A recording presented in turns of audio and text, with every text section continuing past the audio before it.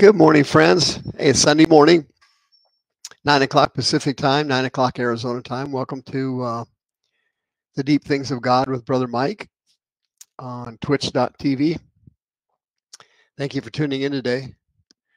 I remember if you'd like to get a hold of me, that's easy to do. If you want to call the ministry line, it's 602-636-5800. If you want to send me an email, you can send me one at mike@hardcorechristianity.com. I answer all my emails. It takes me about an hour to hour and a half, 2 hours a day, depending on how many I get to answer all my emails. But I get around to them, and I thank you for your prayers and for your donations and all the things you've done for us. It's been fantastic. I wanted to talk to you today about our schedule there at the Deliverance Center. I will be in Carlsbad, California, for a healing and deliverance service on July 15th. That's a Saturday. We'll be there for half the day at the Carlsbad Senior Center. Look on the website for the details. And please remember, we have 2 live Zoom services every week, and they are just wonderfully anointed. Julie's Zoom service is Tuesday nights at 6:30 Pacific time, and Brother Rick's Zoom service is Wednesday nights at 6 p.m. Pacific time. And I'll tell you what, I recommend that you attend them. Julie's is for women only. Send me an email, mike@hardcorechristianity.com, and I'll send you the code and the password. No problem. Fantastic services. Also remember, we have two live services every week, Thursday nights and Friday nights at 7 p.m. Pacific time and Arizona time. That's broadcast on our YouTube channel and Rumble and several other platforms. And recommend that you tune into those services. They're fantastic. The deliverance services are also broadcast. My service on Friday nights, deliverance services live, broadcast live, and I leave my mic on so you'll be able to hear the people getting delivered and the conversations that lead up to it. And you can check out some of the mistakes I make and then don't do them. Then check out some of the stuff I do good and then you repeat them. Okay, so that's how you'll do. You learn by trial and error in this business sometimes. It's fantastic. But God will be with you and bless you, and he will have mercy on you, and that's how it works. Today, I want to talk to you about something very interesting. Some of the most famous written material in the history of the world is in Matthew chapter 5. Some people call it the Beatitudes. Makarios is the Greek word for blessed, and it means someone who is happy or cheerful or gleeful or hilariously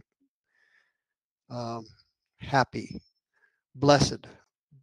And the Beatitudes list several blessings, but I interpret them a little different than most people interpret the Beatitudes.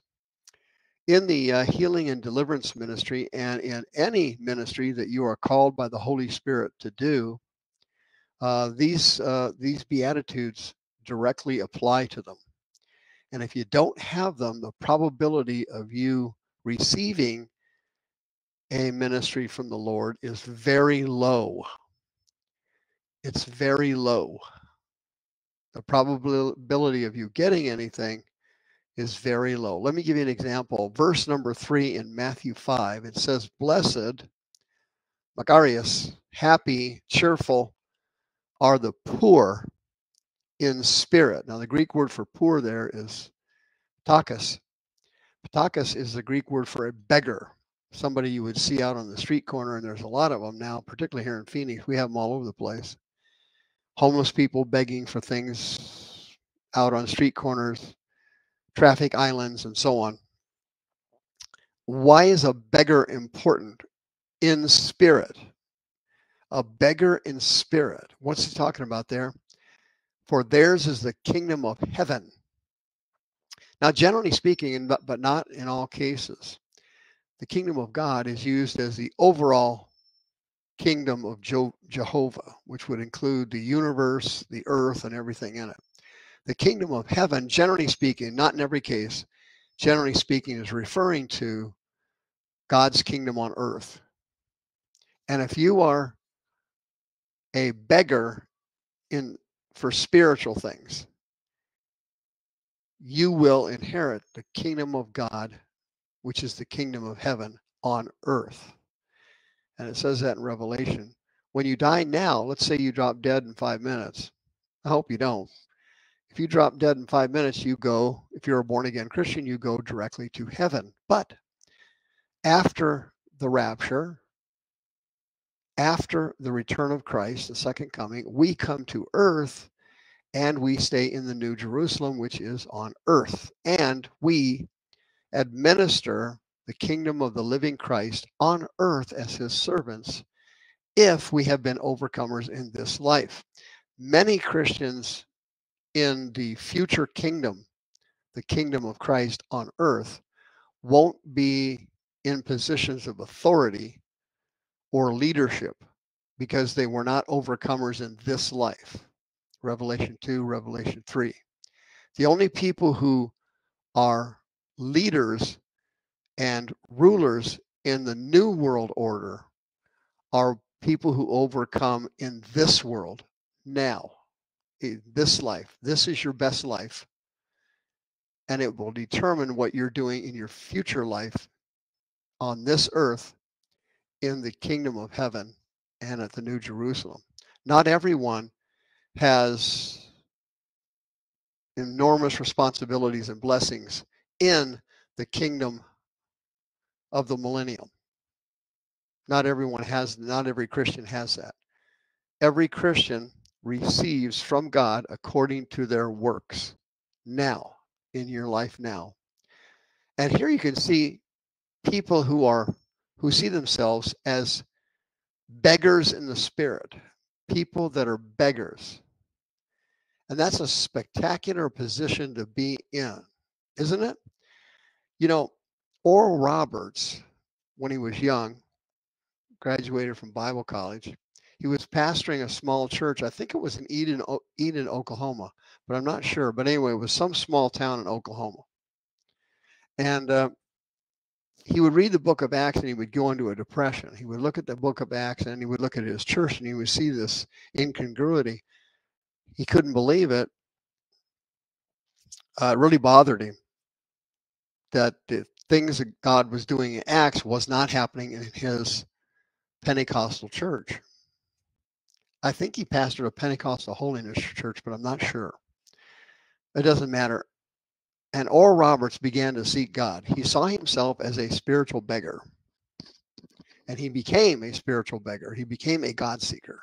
He became someone who was pressing in to find out why the book of Acts was not relevant in his church. And this went on for a few months, and he went into deep fasting. And he fasted so much, the congregation, he didn't tell them that he was fasting. They thought he was sick. Some of them thought he had a terminal illness. He was dying. He had lost that much weight. But he kept praying, and then he finally came to a conclusion. He said, well, I've prayed and I've fasted, and I'm going to now put my begging. I'm a beggar for spiritual things. I'm going to put it to the test. He goes downtown. He rents the auditorium downtown. I think it was Enid. And, the auditorium sit, 1,500, 2,000 people, something like that. And he went down to the local hardware store and he applied for a job.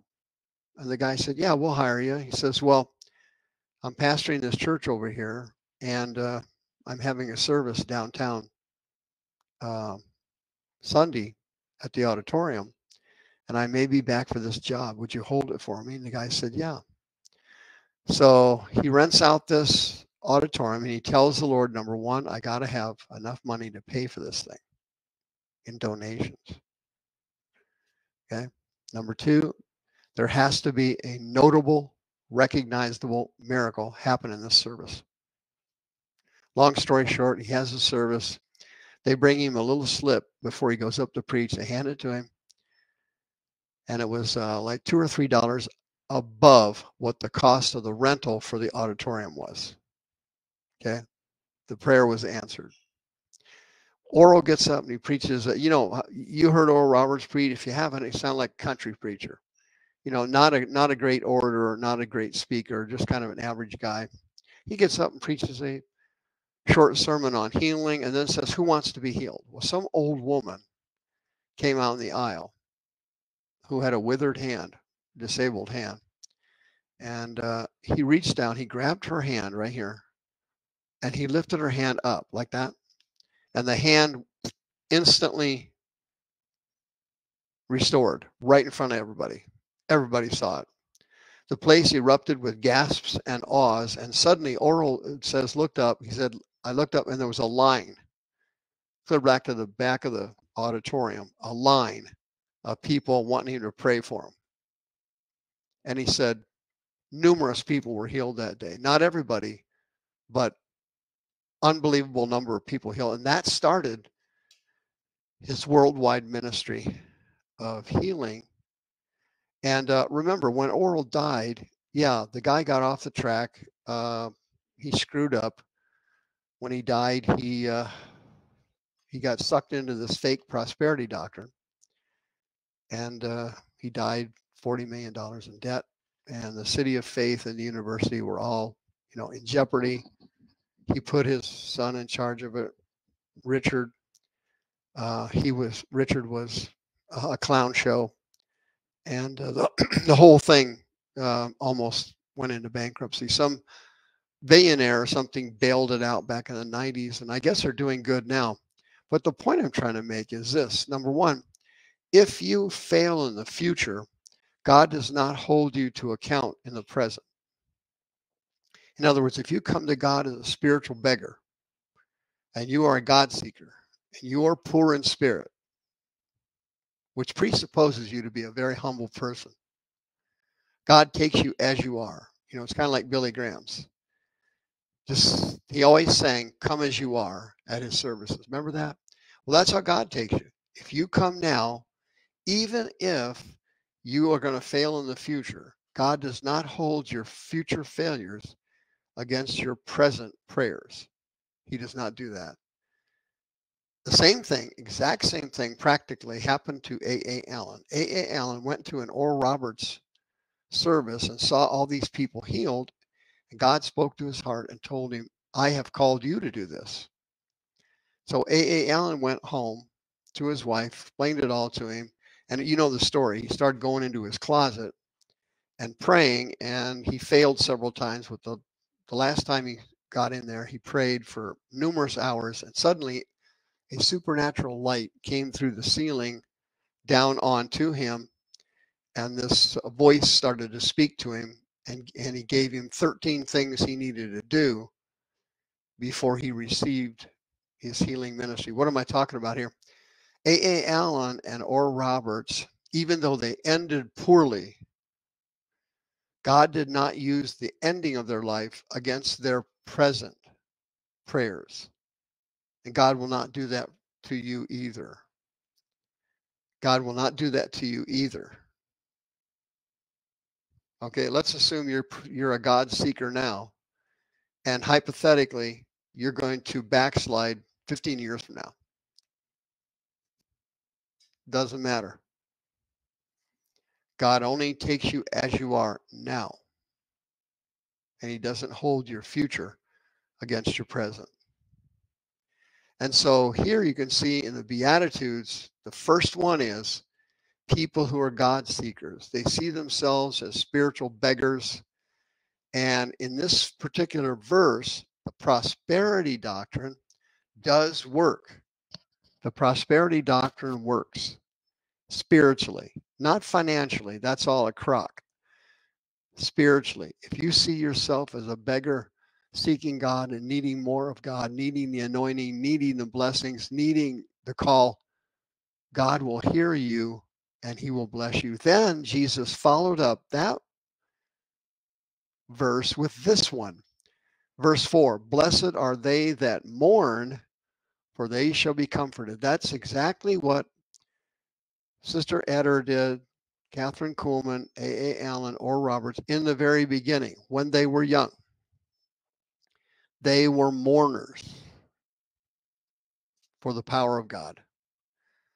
They were mourners for the presence of God. They were God seekers, hardcore. And Jesus said, "Blessed are those who mourn, for they shall be comforted." If you've ever seen any of the old tapes of A. Allen or Roberts on YouTube, I recommend you go watch them. They're really interesting. You can see the joy coming out of these two guys after the people are healed in his services. So they laugh, they giggle. They're A. Allen used to jump up and down. He was a jumper. Or Roberts was a screecher.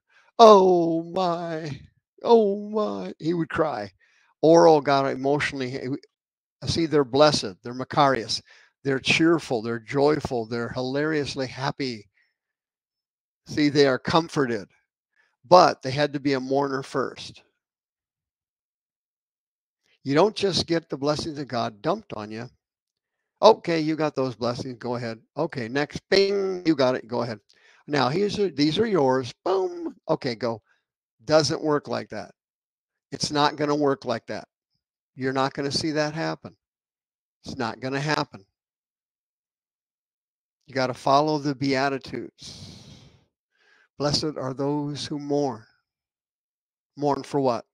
Mourn for seeing the power and salvation of God save their relatives, their family, their friends, their city, their church. Mourners, spiritual mourners. Okay? That's followed up in Romans chapter 8, isn't it? Sure it is. For the Holy Spirit, He groans for us with groanings that cannot be uttered. He groans through us, but only people who are mourners receive the anointing of the Spirit like that. I hope I'm making sense here this morning. Verse 5, blessed are the meek, for they shall what? Inherit the earth. What's he talking about there? The millennial reign of Christ. The meek. Praus is the Greek word. It means people that are humble and gentle. Okay? When you are a mourner, when you are a God seeker, oh man, when you are poor in spirit, you are by definition a humble person. And humbleness draws in the presence of the incredible Spirit of God. Humbleness is what He likes to see. He loves to see people kneel at Calvary. He loves to see people kneel with tears in their eyes so He can sprinkle the blood of Jesus on their lives and on their souls. Humbleness is enormous. The legendary British evangelist Smith Wigglesworth would hold healing lines, and they said while he was praying for the people, he was weeping. He was weeping over them.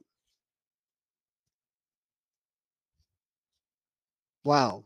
Big, tough guy, gruff, very blunt person, but a very humble man. A very humble man. You see, people who get around the Holy Ghost, if the demons don't trick them, they always realize that nothing they're doing is coming from them. And they're always have this sense of being completely dependent on the Spirit of God. That's a method of humbleness. People who have the anointing and the power of the Holy Ghost are not people that usually like to go around collecting compliments or kudos from others. They're fine without them because they're looking to Jesus, the author and finisher of their faith. They're not looking to themselves. People that are humble are the only ones that are going to reign in the millennial, in the future, after the return of Christ. The other Christians will not be doing that. The people that rule the planet Earth are the Christians who applied the Beatitudes and Revelation 2 and 3, and they became overcomers in this life. Once you're dead, it's too late. You can't make it up. Now is your moment. This is your time. Verse 6 ties right in with what I've been teaching.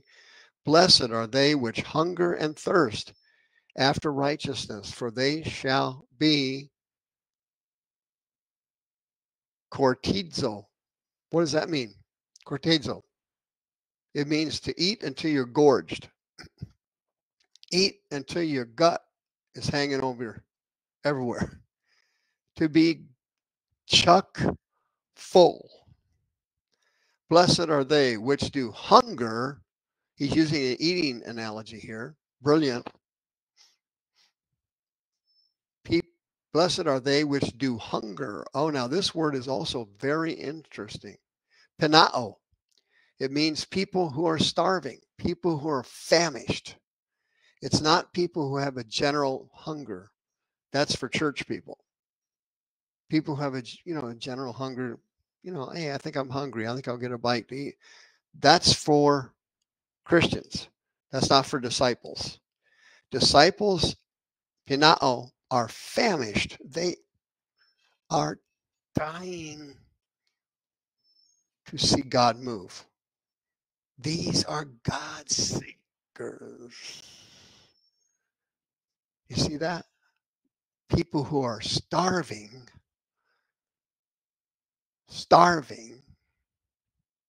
thirsty after righteousness, for they shall be gorged. They will be gorged with it. These are great scriptures. Verse 7, blessed are the merciful, for they shall obtain mercy. Here, this ties in directly to the great apostle Paul's teaching in Galatians on reaping and sowing. Whatever a man sows, that shall he also reap. Whatever a woman sows, that shall she also reap. You get out of it what you put into it. And this is what God's telling you. Look, I'm looking for some people that are famished. I'm looking for some hungry people. I'm looking for some people who are mourning. I'm looking for people who see themselves as spiritual beggars. I'm looking for people, and then God pours out the glory. This is a powerful teaching. This is what can happen to you. Who doesn't get any of these things? Well, the obvious. People who are Christians, people that go to church. They end up with nothing. They become spiritual losers. Why? They don't see themselves as spiritual beggars. They don't see themselves as starving for God. They're not starving for God. I have an altar call every Friday night at the Arizona Deliverance Center. The Holy Spirit has come to 100% of them. There's never been a time he hasn't been there. It's been amazing. Deeply grateful for it. But during the beginning of the altar call, as I was saying Friday, what I do is I don't rush through it. I just kind of patiently wait and watch and see where the Holy Ghost is going to hit. He'll hit over here, then he'll hit over there, then he'll hit this person, then he'll hit that one, but he'll skip this one and that one, this one, skip, go to that one, skip, go to that one. What he's doing there is he's looking for people who have the Beatitudes in your soul, right here, in your souls. Have you got the Beatitude? Are you starving for God?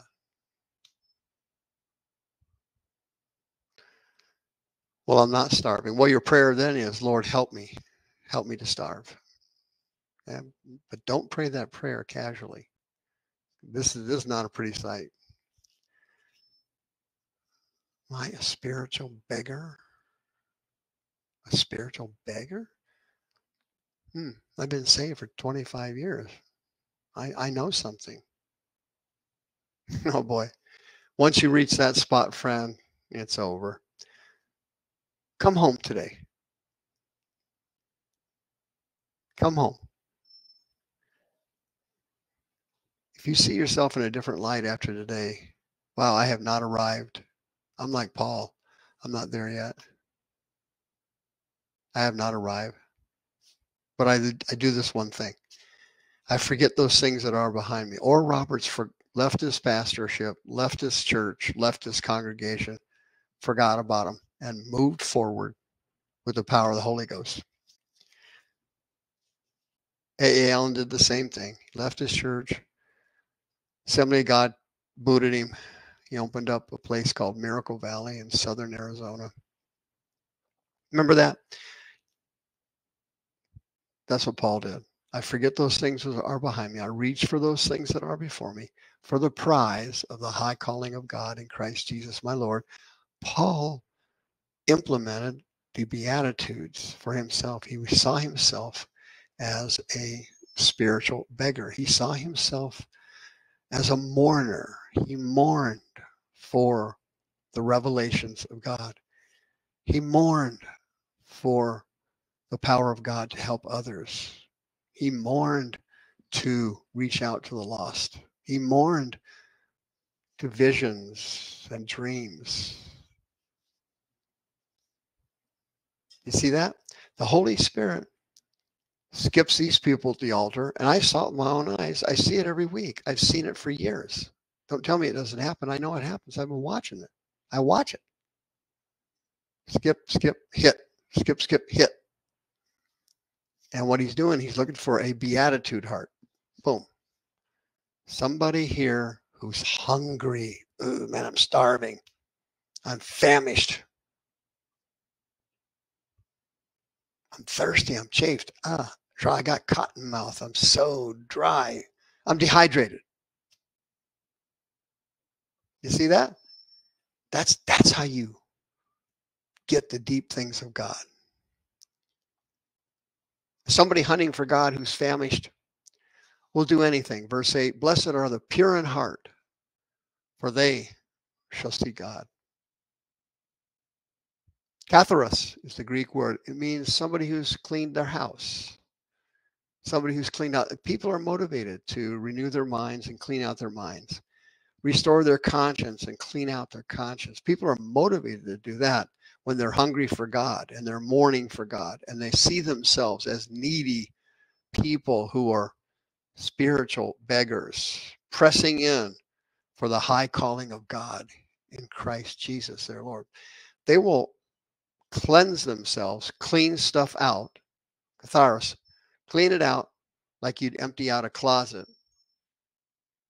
They'll do that voluntarily because they want God. That's what happened to Oral Roberts. He sacrificed his time in prayer and fasting. That's what happened to A. Allen. He went in his closet and hid in there. Right? That's what happened to Catherine Kuhlman. She was pastoring a church in Pittsburgh, Pennsylvania, and she had been seeking God for years. She had been hungry for years. She had been meek and humble and broken for years. And one morning at her Pittsburgh church, can't remember the name of it, small church, a couple hundred people or so. She's pastoring a church, and some woman came up to her after the service, okay, and says to her, Pastor, while you were talking about healing, she said, while I was sitting there, my back got healed. And look, she bends over, she walks around, nothing wrong with her. Well, Catherine knew this woman had a bad back. They'd been praying with her for years. And while she was sitting there, and Catherine says to her, who prayed for you? She said, nobody. I just sitting there. And that morning in Pittsburgh, Pennsylvania, a spear landed of power in Catherine Kuhlman's soul. Guess what happened? Yeah, she quit. She quit and started her international ministry, that God was going to start healing people in droves and not touching any of them. Nobody went around and prayed for them. They just got healed in their seats. And it started that day in Pittsburgh, but it's actually started before that when Catherine Kuhlman became a beggar after the death of her father.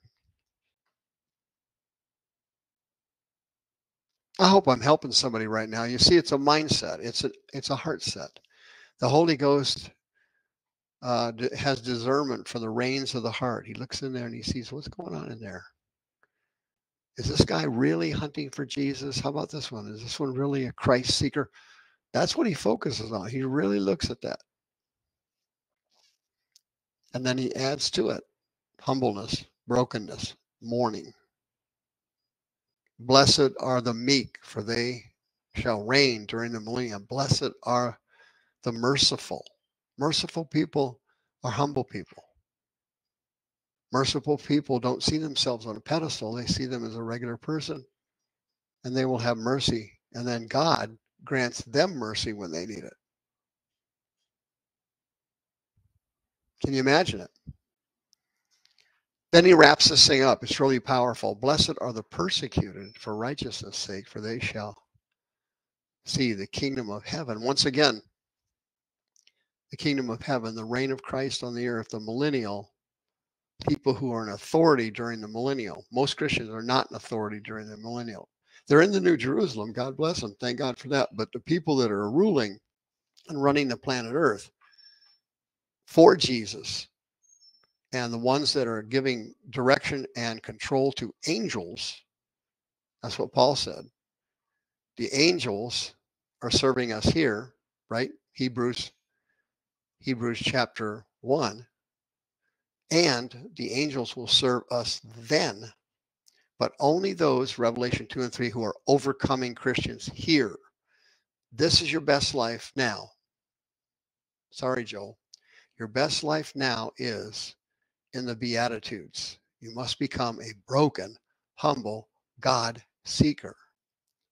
And if you do that, and if you do receive the power of God, you will be persecuted. You will be persecuted. There's no question about it. There's no way to get out of it. People are not going to like you. They're going to criticize you. They're going to speak bad words about you. And that's all positive. You want people trashing you. You want them to say bad things about you. When I get a bad review on Yelp or Google or YouTube, somebody makes some comment about what a walking turd I am. I look at that and go, all right, yes, made it. It's in the bank. Winning. Yeah, winning. Winning. Hey, if people think you're the greatest thing since sliced bread, man, there's something wrong with you. There's something wrong with you. You're not challenging them enough. You're not speaking into their life with the words of truth enough. If they like you, like these crotch rot, rectalized TV preachers, oh, they're so great. They're so wonderful. Oh, he's funny. You get a bunch of that crap, the demons have got you. You're in the bag. You're absolutely in the bag. Oh, he's so entertaining, so funny. Oh, he's just great. She's wonderful. Look at her go. You go, girl. Once that happens to you, you're in the bag. The devil's got you in the bag. You've been bagged. No. If you get the power of the Holy Ghost, and you know what it's like to be a spiritual beggar, and you know what it's like to be meek and humble, and you know what it's like to be a God seeker, and you can push your way in with authority aggressively. God will take you no matter who you are. Hey, Oral Roberts was nothing, really a nobody. He was a nobody. He was pastoring a small church, Pentecostal church. He had no great education. He was not an extremely intelligent person. He was a mediocre preacher.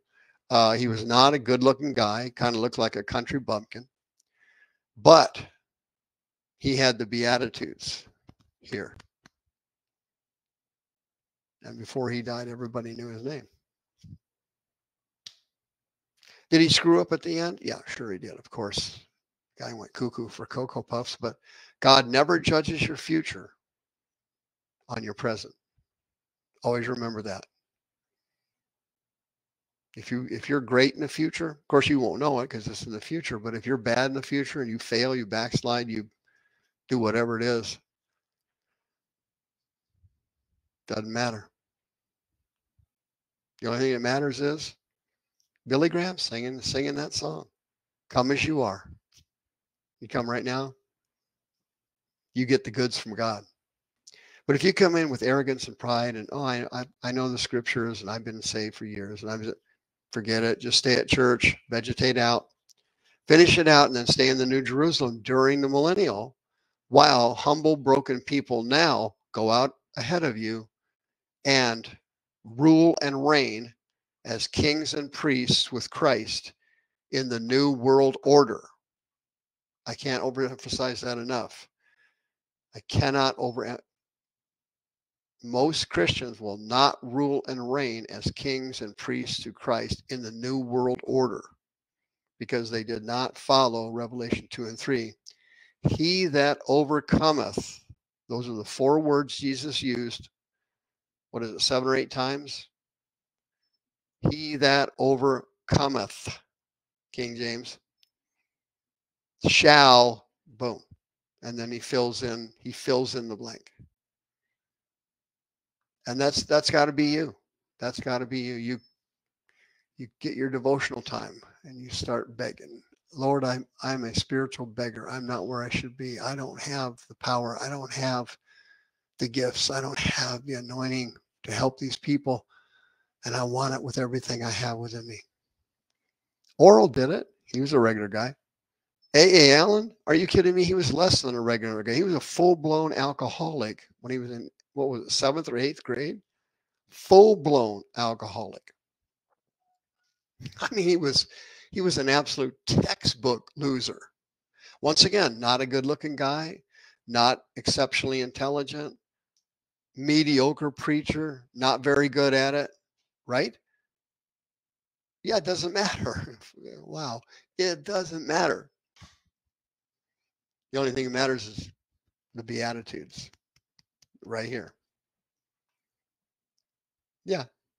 If God can take somebody like Catherine Kuhlman, she looked like somebody had dug her up.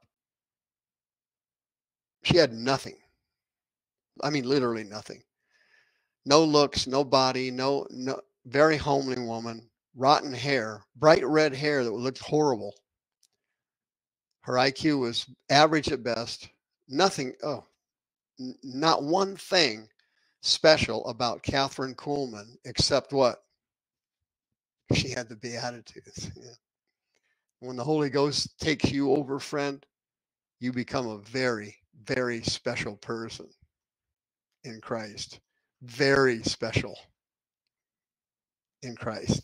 Now you're not special. No, we're not special people. The Spirit of God comes upon you. Wow. Awesome. But that's never going to happen to you unless you learn the Beatitudes of the heart. And Jesus warned you in verse 11, blessed are you when men shall revile you. What does that mean? Word revile mean, anedizo is the Greek word, means verbally abuse you. Verbally abuse you. I've been verbally abused numerous times over the years, as you can imagine, being in the deliverance ministry. And every time it happens, I giggle and move right on to the next deal.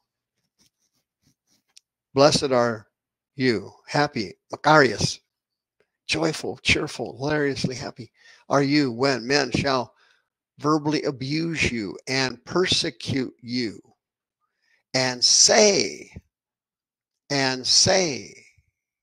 speak is the Greek word. Apo, speak, all manner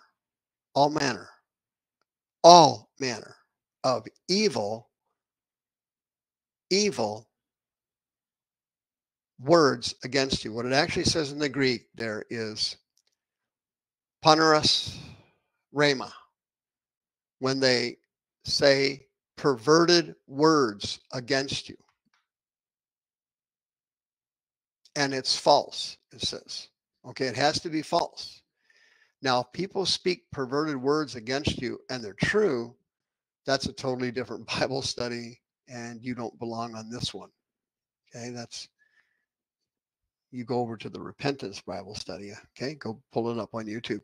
But if they're verbally abusing you using perverted words, paneros rhema, perverted words against you, And those words are false. Verse 11. And they're for the sake of Christ. Okay. Rejoice, he says. Rejoice and be exceedingly glad. What does that word mean? Agaliao. Exceedingly glad. That means to jump for joy. Jump for joy. For great is your reward in heaven. For so persecuted they the prophets that were before you. Hey, friend, you got to have the Beatitudes. Let's go now. Come on. You got to have them in here. Right in there. Nobody can stop you. No one can stop you. You can't be stopped. Can you imagine somebody stopping the Holy Ghost? That's a ridiculous thought, isn't it? It's patently absurd. Guess where the Beatitudes come out of? The Holy Ghost is stimulating it. He's stimulating it to bloom forth in you. That's what you want. Nobody wants to just live their life and die and have it amount to nothing, right? All sinners do that, number one, and almost all Christians do it, number two. But look, you're on this podcast, and if you're watching me on this podcast, you don't fall into those other two categories. I'm sorry, but you just don't. Okay, you are a person who wants to be a monster in the spirit. Okay, you want to be like a walking tsunami. You want to be like a walking earthquake. What is a tsunami? It's an underwater earthquake. They're both the same. And that's what happened in Jerusalem in Acts chapter 2. Remember? Acts chapter 2, it happened there. An earthquake. Acts chapter 4, they were praying. They were begging God. They had become spiritual beggars. And they were asking the Lord to grant unto your servants healing, and that signs and wonders may be done by the name of the Holy Child Jesus. Acts chapter 4. Right? And what happened? Boom. Earthquake. And that's what you want to be. That's your goal in life. You want to be a walking, talking earthquake for God. But it's never going to happen if you don't get the Beatitudes here. You don't become a God seeker. You don't see yourself as a needy person, desperately in need for a miracle from God. And people who are humble cannot do that. They just can't do it. I don't know how many times over the years in counseling session and at the altar, I'm going to say a few hundred, I've run into people who have very high IQs. They're very intelligent people, and they are the most difficult people to get healed and delivered. It's just awful because their intelligence causes them to overanalyze and overprocess spiritual things, and they end up spiritually bankrupt. And other people come to the altar. Other people come into my counseling sessions. They're not like that. And the Holy Ghost, he just jumps on them. It absolutely amazes me. If you don't believe me, go to my Facebook group. It's called Blessings, Blessings. Go to that Facebook and just scroll there for the next hour, reading these testimonies of people who had the Beatitudes in here. They saw themselves as spiritual beggars. They were starving for God. They were starving for God. The ones that weren't starving for God that I saw in counseling sessions, I got a couple of techniques that I have used over the years that they work about 50% of the time. So I try those techniques on them to try to break through the numbskull spiritual shell they're living in, where they can't get any blessings from God, no healing, no deliverance, no finances, nothing, no peace. They can't get it because they're a numbskull with their spirit life blocked. Not good. So I use those techniques on them, and about half the time it works. And they get these amazing breakthroughs. And you know what the funniest thing they say to me? This is the most frequent thing that people have said to me over the years after they're finished with their deliverance. A lot of times I'll ask them, pretty much most of the time I ask them, so how you feel right now? And they go, I feel light. I feel at peace. And then they'll kind of giggle. I have seen that several hundred times. I swear it. I've seen it several hundred times. I swear it. It's amazing. But I've never seen it with somebody who didn't have the Beatitudes. People who weren't God seekers. They didn't see themselves as spiritual beggars. They didn't see themselves as meek. They saw themselves as knowledgeable and well-adjusted and solid Christians and been saved for years. They were solid Christians, okay? But we don't need Christians. What we need is disciples. Christians are a dime a dozen. They're virtually useless. What we need is you to make your move now, because your time's running out, as is mine. Nobody, no Christian who dies is guaranteed to be a ruler and a king and a priest in the new world. It doesn't say that in that verse. Did you happen to notice that? It didn't say every Christian was that. But it says exactly the opposite in Revelation 2 and 3. Only those who overcome. And the only way to overcome is to do what Oral Roberts and A.A. Allen and Kuhlman and millions of others, the only way to do it is what they did. They let the Beatitudes out of their soul and they gave it to God. They pushed their way through, see? And if you look back over your life, I want you to listen to me carefully for a second. Let me close with this. Thank you for joining me every Sunday. I love you. If you look back over your life, you could pinpoint areas, and I mean literally, where the devil has just taken a club and bashed you over the head.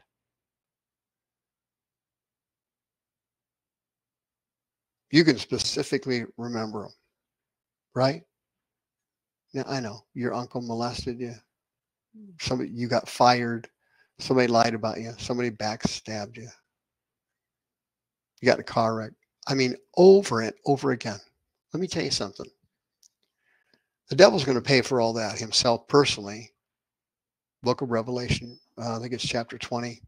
He gets tossed, you know, and I've asked God numerous times. I don't know if I'm going to get the prayer answer, but I asked him, I'd like to see that happen.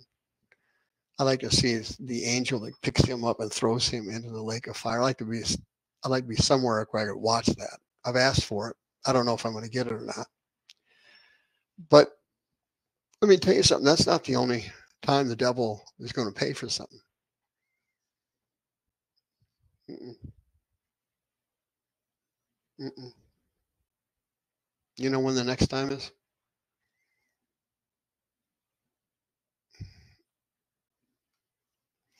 You're going to make him pay. You owe him.